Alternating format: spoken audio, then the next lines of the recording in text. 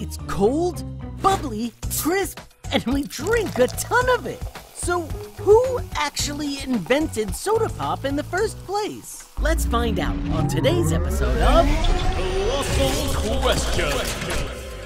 To find out who first invented soda, we need to flash back to England in the year 1767, where a scientist named Joseph Priestley first discovered a method for creating carbonated water. He loved the taste of his new bubbly drink and at first just shared it with family and friends who came to visit. But in 1772, Priestley published a paper called Impregnating Water with Fixed Air, where he laid out his process for the masses.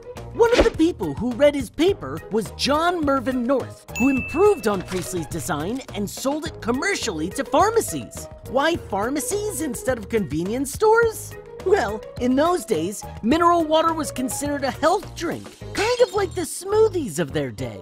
Eventually, pharmacies started adding different herbs and chemicals to improve the flavor. Ginger, birch bark, dandelion, sarsaparilla, fruit extracts, and all sorts of other things. People loved these new fizzy drinks, and soda quickly grew in popularity. But there was one huge problem that was keeping soda from being mass-produced. They didn't have a good way to seal the glass bottles shut.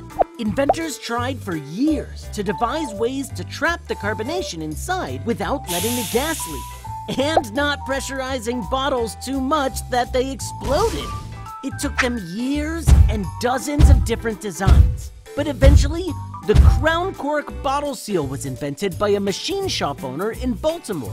This was the first cap to successfully trap the bubbles inside, and we still use it today.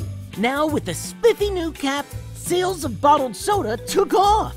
Vending machines were invented in the 1920s, and the soda can came along in the 30s, which gave customers even more ways to find it. So, who invented soda? Well, no one person invented that fizzy drink alone, but Joseph Priestley and his bubbles got the party started, so thanks for that. And now you know where soda came from. Comment below if you have a question you'd like to know the answer to. And remember to subscribe for more episodes of Colossal Questions. Only on DreamWorks TV.